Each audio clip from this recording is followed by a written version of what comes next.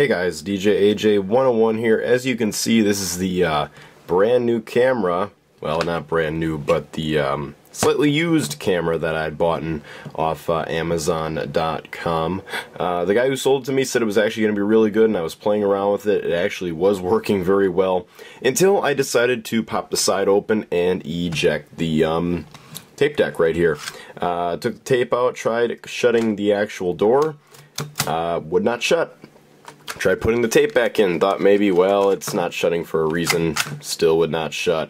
Turned it on, says connect to power source, tried doing that, still didn't work. Now it's just giving me a little C3211 along with the little eject icon here on the screen. Might just be my luck with camcorders these days, but I've actually run into some very bad luck. As you guys have known, this is my old one right here.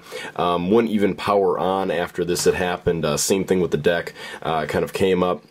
Tried to put a tape in, completely shut off with power. I tried connecting it to power source, putting the battery back in, and this one would not work. I figured it was dead, didn't want to stick any more money into it, just paid a couple $100 for it. This is the HC3 from Sony that came out many years ago, but it did the job. Firewire camera, I needed it for my setup right up there, so I can connect it to my Mac Pro here and use ScreenFlow. But now I'm having another problem with this one, as you can see, and it's just great. So yeah, not quite sure what I'm gonna do with this one. I emailed the guy I bought it from. He had a 30-day return policy on it, so I'm probably gonna take advantage of that.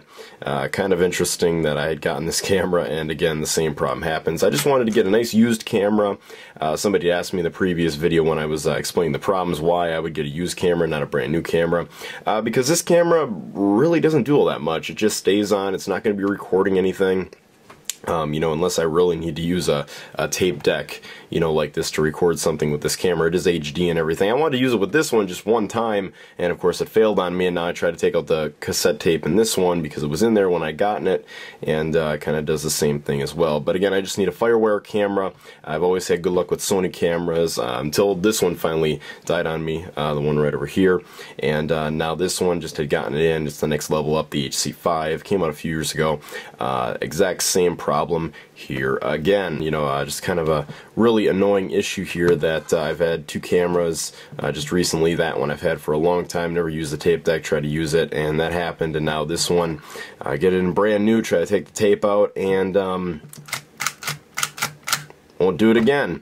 So I'll definitely see what I can find out about this. I hope you guys have at least enjoyed a little bit of my ranting. I don't rant all that often like this, but this is actually getting really ridiculous, considering the guide said that it was in great condition. It actually looks in great condition, like I was showing you guys in my unboxing.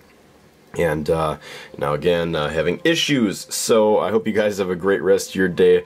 Please feel free to like this video if you happen to like my ranting. Hit that thumbs up right there, and as well as subscribe if you'd like my content. I sure would appreciate it, as well as check out my YouTube channel. I have all my tech videos there. I try to make a little bit of everything from Apple to Microsoft to Google to problems like this that annoy me. So I hope you guys have enjoyed it, and I hope you guys have a great rest of your day. Again, feel free to leave comments below about what you think this problem could be. And I hope you guys have a great rest of your day, and I will see you guys in my next video. Have a great one till then, guys.